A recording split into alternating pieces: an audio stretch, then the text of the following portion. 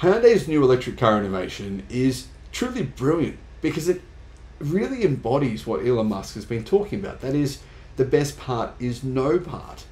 Not only that, it improves efficiency of an EV while removing a CV joint, all whilst improving at the same time security, safety of your EV, and making it a better performance car. I mean, this technology is brilliant. You've got to give Hyundai and Kia some serious credit for their electric car innovations over the past 24 months. There's been so many of them, and unlike Toyota, most of them actually make a lot of sense. Hello my friends, welcome to the channel. I'm Sam Evans, you're watching the Electric Viking. One of the real kind of cool innovations that I've seen from Hyundai and Kia over the past 12 months is their new feature they will have on EVs, I think starting in 2025. I made a video about this. It's a ride height feature. So the more wind resistance you're facing, and if you don't need the car to be set high for going over rocks and bumps and things, the car will automatically lower itself in order to give you more range. It can actually increase your range by up to 20%. It's a huge difference. And Hyundai have been working on numerous EV innovations like this to improve range. They're not the only ones. Many companies are working on some really interesting technology that makes big differences. Here's one example. Yesterday I made a video. Volkswagen have just put a different electric motor into the EVs which improved efficiency by 6%. That's a big difference because not only did it improve efficiency by 6%, but it improved power by 25%. When have you ever heard of an internal combustion engine vehicle improving its power by that much? Like a 50% boost to power and an increase of efficiency by 6% simply by one relatively small change. It's not a big change here. Anyway, moving on to what Hyundai are doing here. Their new uni-wheel system shrinks EV motors by integrating drive components into the wheel. A lot of companies have tried this hub motor idea. So they put the actual motor into the wheel. This is what Lordstown Motors did. Everyone said, I don't know about that in a pickup truck, and I think I personally agree with that. But Hyundai are not doing that. They're doing a different version of that idea, which actually makes a very large amount of sense.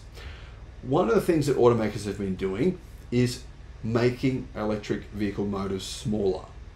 And new electric vehicle motors that are emerging within the last few months will be amazing for freeing up space in small electric cars. You're going to see small electric cars with big interiors. You're already seeing those. You can't do that with an internal combustion engine vehicle. There's so much space needed for the engine. Yeah, I know 3-cylinder engines are smaller, but they're still nothing in comparison to the tiny new electric motors that have been appearing. But Hyundai is saying, well, that's good. We can reduce the size of the motor, but what else can we do? Now, automakers have been bragging about how much room electric vehicles free up for passengers by having more interior space. And it's true, look at the BYD Dolphin. It's a relatively small car on the outside, but it's bigger than a Toyota Corolla on the inside. Electric drive units though, whilst they're small, they can get smaller. Hyundai says it has come up with a new technology that will allow it to shrink its motors even more, in fact, quite significantly, opening up more room for people, their things, or maybe even a bigger battery, for example. Their latest innovation is called the uni-wheel, and it represents the automaker's latest technological drive towards making more efficient vehicles. Hyundai do have some very efficient cars, and this is going to be another feature that could make them even more efficient. The universal wheel drive system, which is similar to an in-hub motor, but different, uses certain drive components required by an EV. It puts them into the wheel, but not the actual motor itself. The power unit, as in the actual drive motor itself, remains outside of the wheel, but that can be shrunk as a result. The uni-wheel relocates the reduction gear into the wheel hub, effectively reducing the motor's size. And this innovation enables Hyundai to employ one small motor for each wheel, relying on a large drive unit for the entire axle. What this will mean is that probably in the future at some point you'll see small electric cars that are actually all-wheel drive, and there's no punishment in terms of weight because of this different way of looking at things. It's actually a very different way of making an electric car. By employing a series of gears located inside the wheel, The power from even a very small motor is transmitted to the wheel with enough torque to move a vehicle.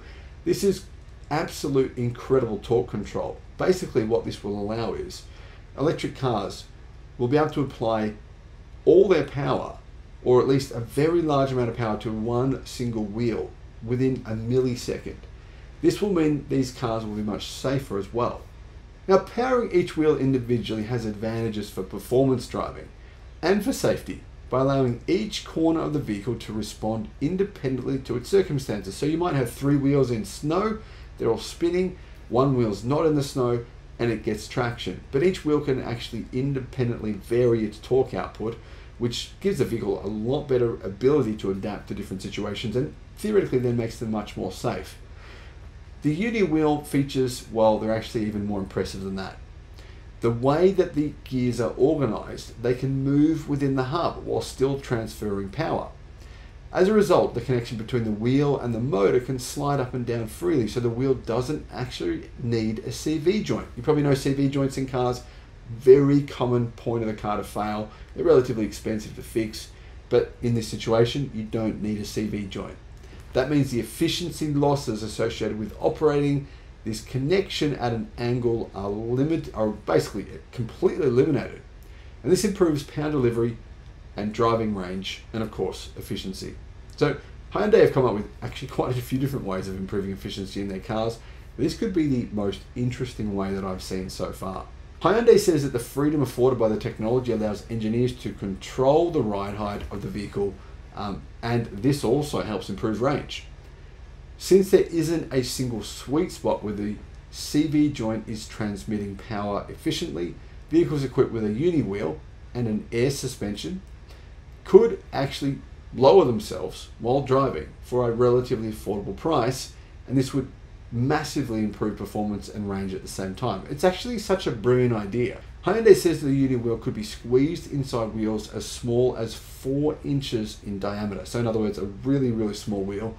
So you don't need to have a big wheel for this to work. And so what that means is that they can even put the uni wheel on things like electric scooters or electric bicycles. It can also be scaled to work in wheels up to 25 inches. I don't know why you'd want 25 inches, but maybe mining equipment, maybe buses, that sort of thing. The company says it has tested the unit for durability, and it says that it is performed really, really well. It's not going to go in cars this year, but it might by, say, 2026. Hyundai hasn't said, though, when it will enter production, but to me it sounds like it's a no-brainer.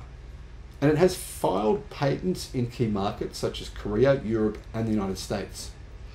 They said this: "We are happy to be able to present innovative ideas that could be game changers in the future mobility market. We are developing technology so that customers can experience mobility in a completely different and new way than before." Lots of things are happening to EVs. Improvements in energy density, improvements in pack density, improvements in the weight of batteries, lots of different changes, including like heated seat belts. Instead of having to use a heater in your car, you can use your heated seat belt and your heated seat and enormously improve your energy use in your EV. So there's going to be a ton of new technologies coming to EVs over the next 10 years. Very different to gasoline and petrol, diesel powered cars, where almost nothing seems to change, just like little small changes. EVs, on the other hand, though, well, there's a reason I started this channel, because EVs are the future and they're actually just so interesting. But do you agree with me? Let me know in the comments. Thanks for watching.